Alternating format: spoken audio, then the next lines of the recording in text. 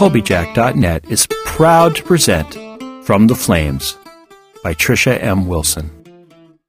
The people of the fire, the Blesa, led by their queens, have ruled the island of Alfeyju and oppressed the Driva, the people of the ice, for more than 16 generations.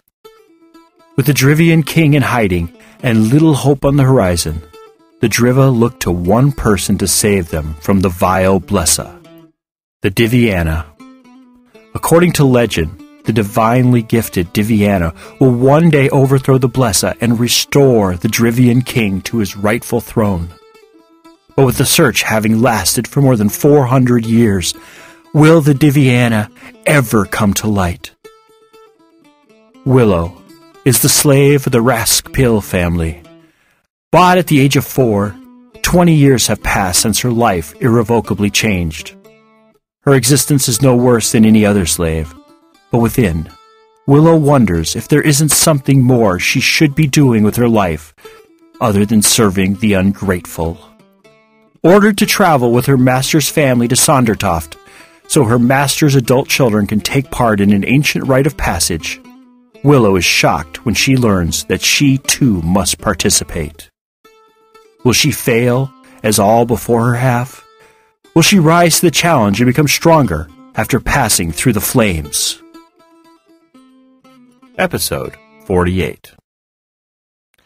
I'll tell you, not that the story is very long.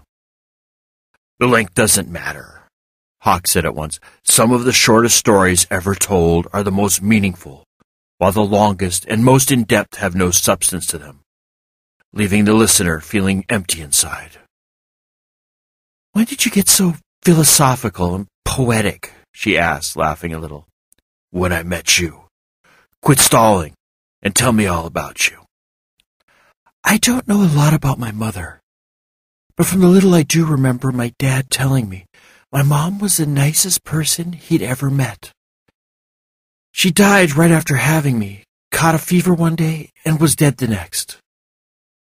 Dad was devastated, but he was determined to raise me right. He worked from home, so I spent a lot of time with him. To this day, whenever I smell leather, I think of him. What was he like? Willow smiled. He loved to laugh. I remember us always laughing and having a lot of fun. He was also really generous. One memory that stands out is when a woman came to him asking for any leftover leather he might be willing to give her. When he asked what she was going to use it for, she said she wanted to patch up her children's shoes. He gave her the leather and then offered to make new shoes for her children at no charge. The woman was so grateful. Even at such a young age, I knew what he'd done was big-hearted. Memories swarmed her mind, plunging Willow into the past. She could almost remember what he looked like, what his voice sounded like. But it had been so long that she couldn't remember the details, the nuances, which had made him unique. Then she heard the echoes of his laughter and his hugs, and felt the endless love he'd showered upon her before he'd been ripped away, and she'd been plunged into a loveless existence. Silent tears ran down her face, splashing on the ship's rail, and a lump formed in her throat. Gripping the rail tightly in an effort to push back the memories, she felt a hand settle over hers, squeezing in silent support. What happened to him? Hawk asked very quietly, swallowing to make the lump go away. It took a while before she could answer. I was 4 at the time, and he had to go to a nearby town to deliver some of the items he'd made.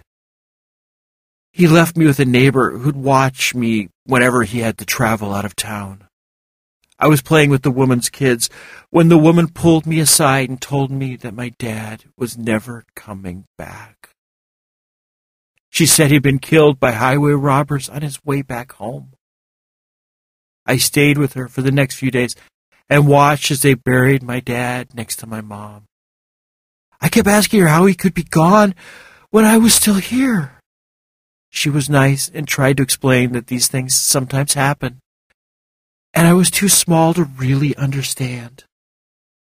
After a week or so, I asked her if she was going to take care of me now, and she told me that as much as she'd like to, she couldn't.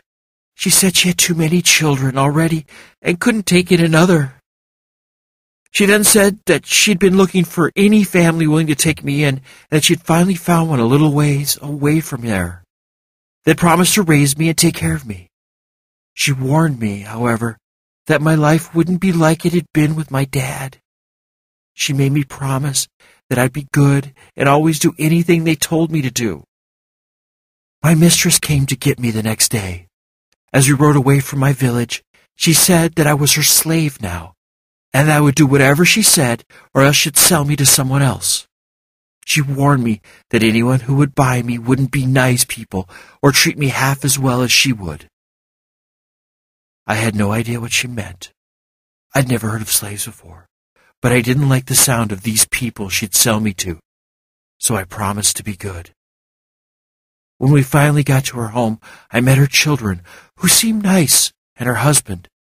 I thought they'd be my new family, and I guess as I grew up, I kept that belief inside of me so I could keep going. Did they ever treat you as one of the family?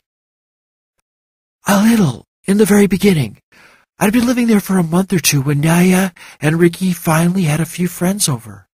When they were asked who I was, the twins said I was their new sister. Mistress Brigida overheard them and stormed into the room.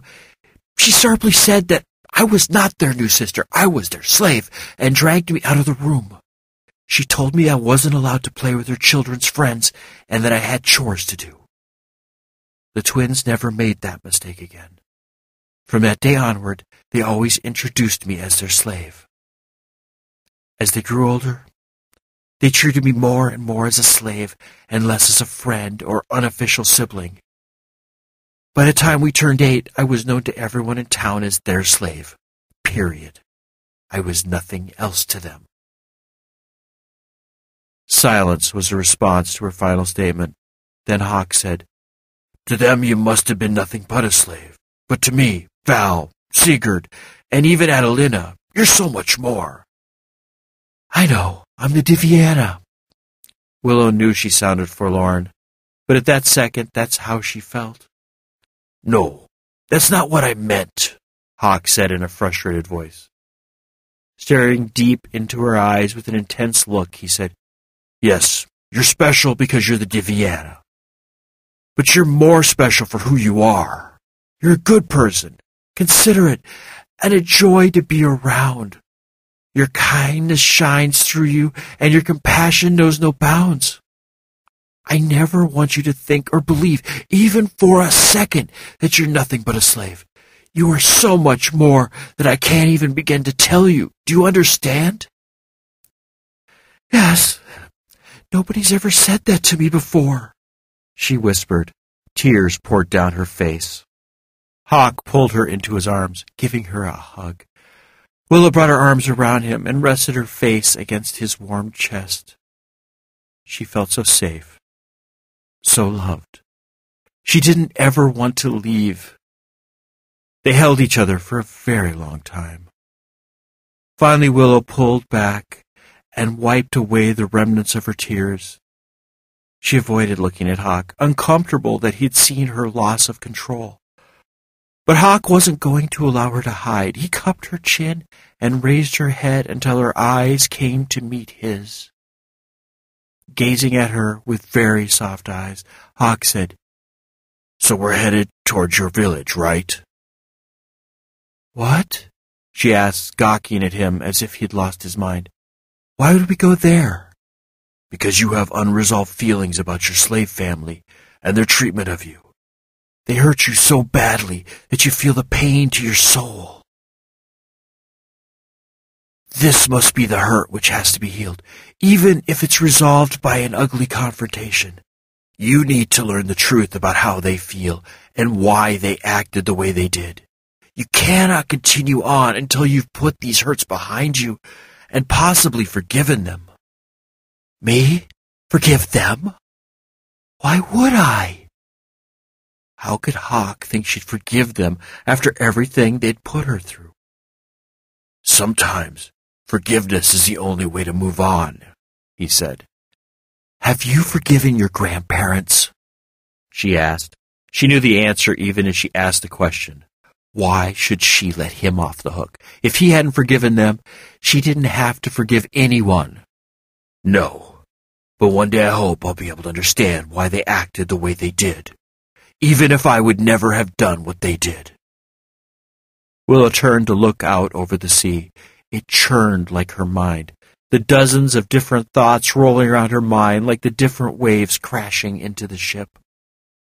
It was only after she'd shifted through her different thoughts and feelings, however, that she finally capitulated. Fine. We'll go to Chris Holler, but there's no guarantee they'll actually talk to me. I think they will, Hawk said confidently. Why? You no longer resemble the timid, scared, and unsure woman I met a few months ago. As your gifts have grown and your knowledge expanded, your confidence and true self have blossomed. If you stay the strong person you've turned into, they'll be the intimidated ones.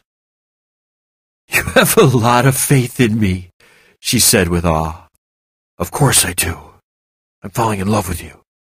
How could I not believe you can do anything you put your mind to? Hawk said, before kissing her softly on her lips, before leaving her to order the needed course change.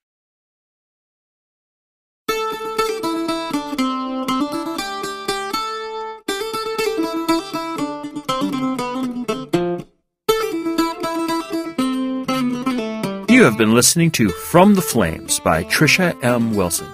Read, recorded, mastered, encoded, and produced by Colbyjack.net. This work is released under a Creative Commons 3.0 Attribution, Non-Commercial, Share-alike license. Do what you want with it, just don't try to profit from it. Heaven knows we can't. If you have any questions, comments, or rants you wish to share with us, we can be reached at Colbyjack at Colbyjack.net. That's COLBYTRAX @ COLBYJACK.net. Yep, I sing it too. If you want to follow the exploits of Trisha in Twitterland, just search for Lady Trisha W on Twitter, or follow the ever-dashing, courageous, hardworking, intelligent, and immensely humble Colbyjack on the Twitters as well. If you find that you can't, just wait to find out what will happen with Willow, the strong dude and the annoying dude. Be heartened to know that From the Flames is available from Amazon, Barnes & Noble, and Smashwords, as well as from our little shop. Didn't you know about our little shop? Why, yes, we have a little shop located at shop.